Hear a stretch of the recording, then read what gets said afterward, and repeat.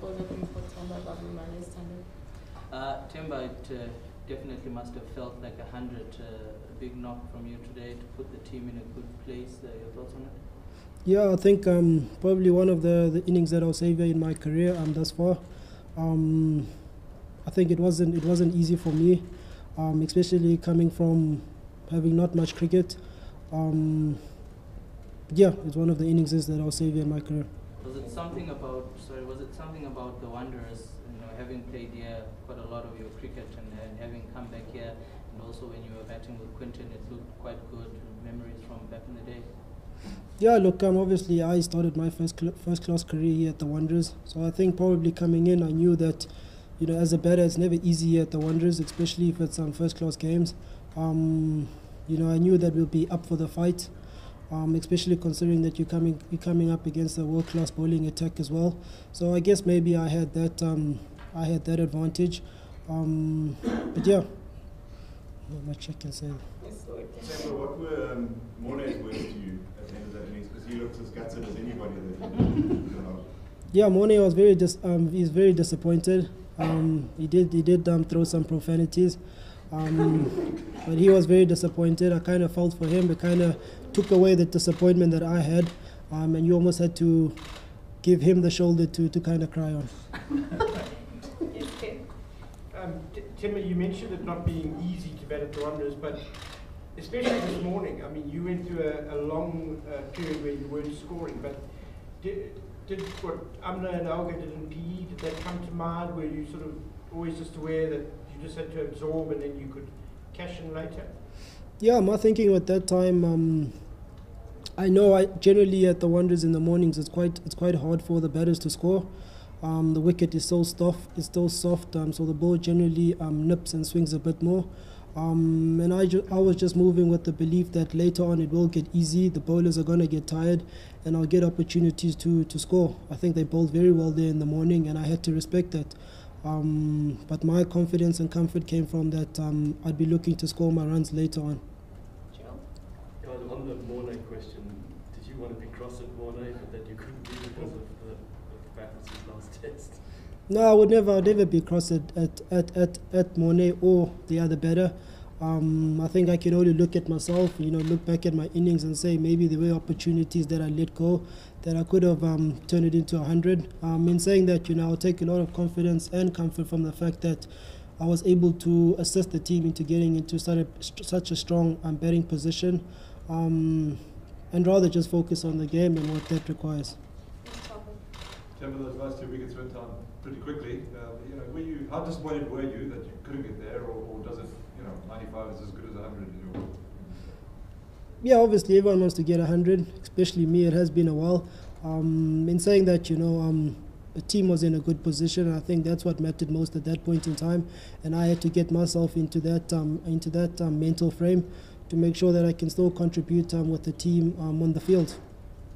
Temba, where do you see kind of your position now going forward? At the start of the summer, it was like AB was coming back and we weren't sure. Now there's Tinas. Just for the next couple of seasons, how do you see your role?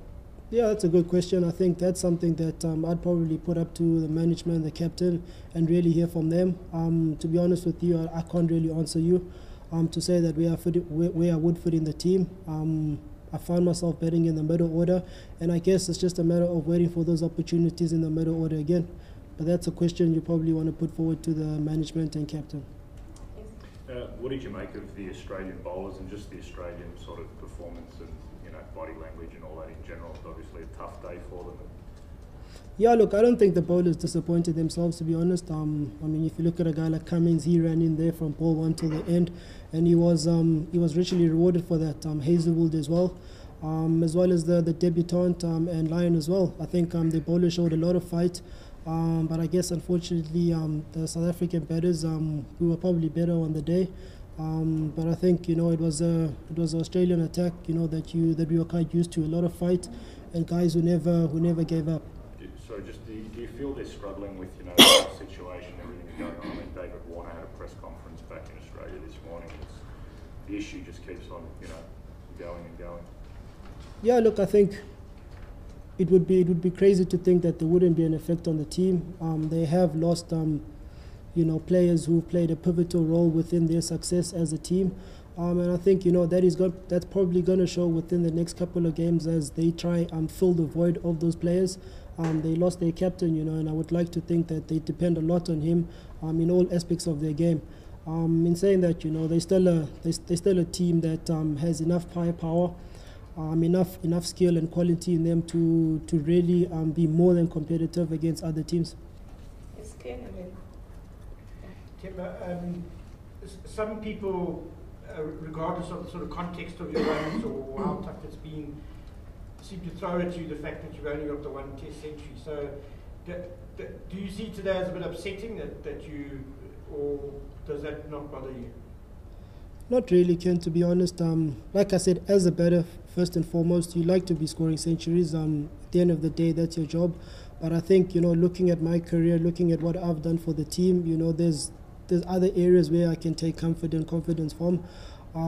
It's not like I second guess my position or role within the team. I know that I've done enough to push for a position within the team. But yeah, I think, in a selfish way, statistically, you probably want to have a lot more hundreds, but I'll take my career as it's panned out so far. Khalid and Tawfiq. Bavuma, so what would you say to the critics that say that you don't deserve your spot in the side? I think they should keep coming, they should keep going. I think, some people, those kind of things, they put them down. Other people, they fire them up, and I think I'm one of those people. I think whatever you do, you're always going to have critics. I'm sure AB de Villiers has critics where he's sitting at the moment. And it doesn't really change the person I am. Whether you think I'm a good player, whether you think I'm a bad player, it doesn't really matter. I'm not going to lose sleep on it. So they can keep saying what they want to say, really. The last few, Tawfiq, Firoz, and Temba, you spent 35 balls on 26 today. I'd like to think it's because you were, trying to force the Australians to change the way they were playing. What does it take to develop that kind of patience and discipline? How do you stay in that mode? Yeah, I had to exercise a lot of discipline. I think my first class career coming up, that's really how I think I was able to get my success, was that discipline, setting a goal and understanding what you need to do and then just staying with that. I think I've been in situations like that. If I look back in England at the Oval, it was a similar situation where the ball was moving around and you really just had to stay out there and just keep calm and understand that there will be a point where you can score runs, and then that's when you got to make sure that you in the right mental frame to dominate. That's what I tried to do, and yeah, fortunately it came off. Temba, where do you stand in terms of players needing to play some domestic cricket before they make a comeback? Like we've been having this debate, and Faf says it's more about mental space. Yeah, I think there's a bit of both. There is the mental and obviously the playing point of view. I think at the end of it all, it is up to the player.